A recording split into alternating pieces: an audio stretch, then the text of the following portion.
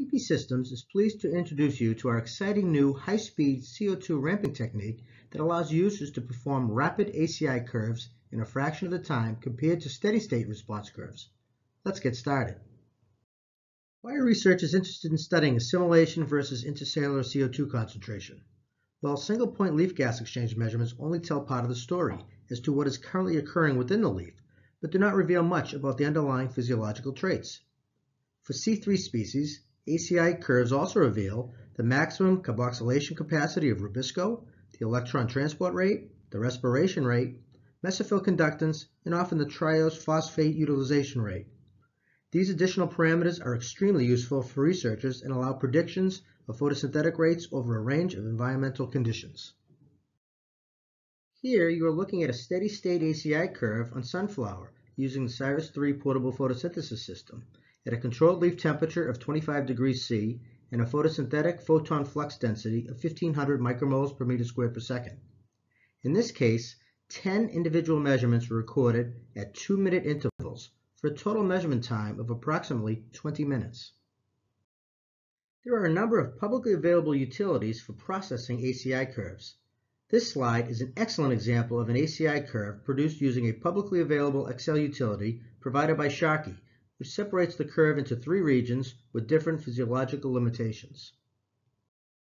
Using the Sharkey utility program, we can now derive the maximum carboxylation capacity of rubisco, electron transport rate, triose phosphate utilization rate, respiration rate, and mesophyll conductance. Also note that during these curves, stomatoconductance is often not constant nor really even steady at each data point. In comparison to steady-state methods, this non-steady-state measurement was performed on the same sunflower under identical environmental conditions in just 5 minutes. As you can see, the non-steady-state measurement trends perfectly with the steady-state method, yet it is much faster. In this example, there was an initial 2-minute equilibration period at 100 ppm. Then we ramped the CO2 at a rate of 233 ppm per minute.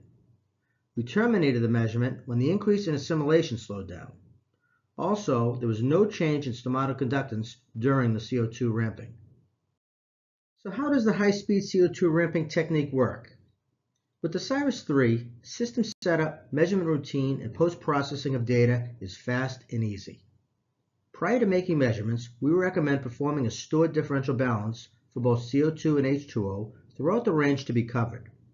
This will allow you to perform measurements on a large number of leaves quickly and easily. Next, perform the CO2 ramp with an empty cuvette to establish a baseline. Then, place your leaf inside the cuvette and repeat the same ramp. When you are done, you can then post-process the data very easily. After performing the initial stored differential balance for CO2 and H2O, close the leaf cuvette head and perform a high-speed CO2 ramp with an empty cuvette as shown on the left. Next, repeat the same CO2 ramp with the leaf in the cuvette as shown on the right, and continue making measurements on multiple leaves. Please note that these measurements are normally performed under controlled lighting conditions using our LED light unit, which is not shown in this slide. When measurements are complete, transfer the stored data from your CIRAS-3 to your PC for post-processing. Post-processing the data can be achieved very easily using Microsoft Excel.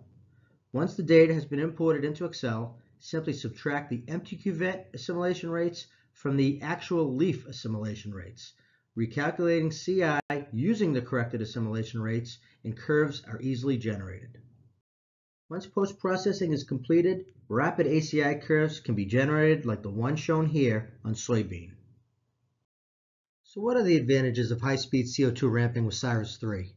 First, our total system volume is very small, so measurements of photosynthesis are much faster than larger volume systems.